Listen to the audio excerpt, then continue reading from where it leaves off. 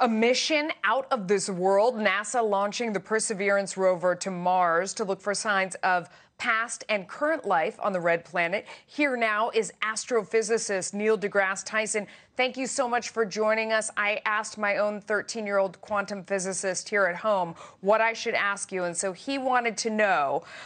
So the rover is carrying its own 4-pound helicopter that's going to try and fly on Mars.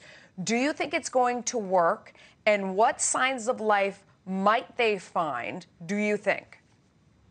So, a couple of things. Yeah, it's the first time we're ever going to attempt sort of an airborne vehicle. It's more like a drone-style helicopter on another planet.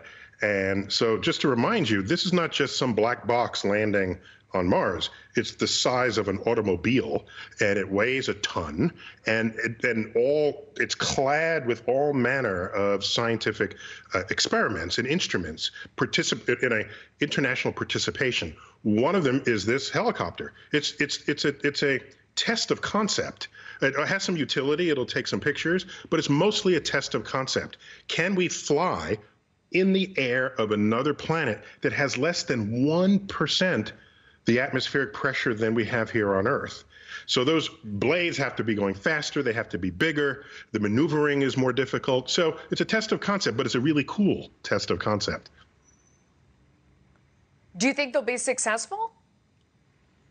I don't see why not. Aerodynamics is something that's been with us for quite some time. Definitely, since the Wright brothers figured out how to fly.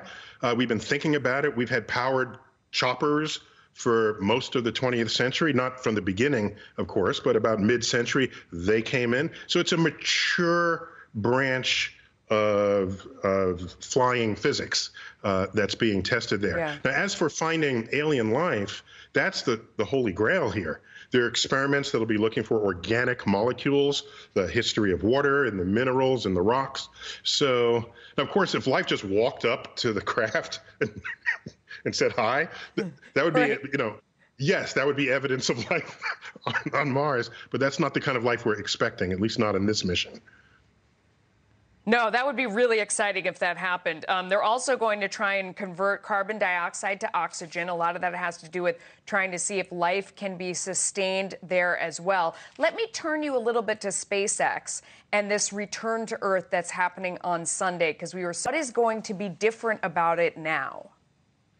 Yeah, I don't think much. It's a very sort of blunt way to return to Earth.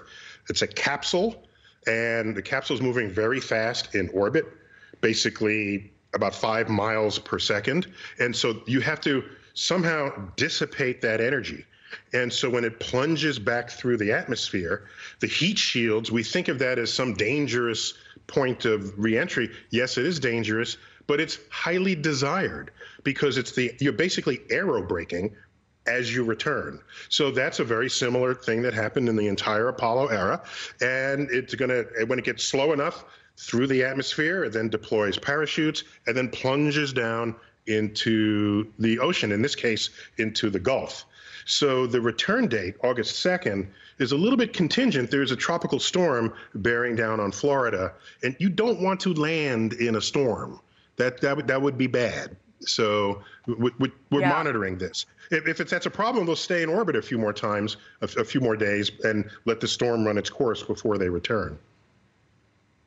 Yeah, they want to make sure everything's perfect. We don't have any more time. Thank you so much for coming on and answering our questions. We love to have you, and there's this renewed interest and enthusiasm in space, and it's so exciting to watch it and to be a part of it. The way you do.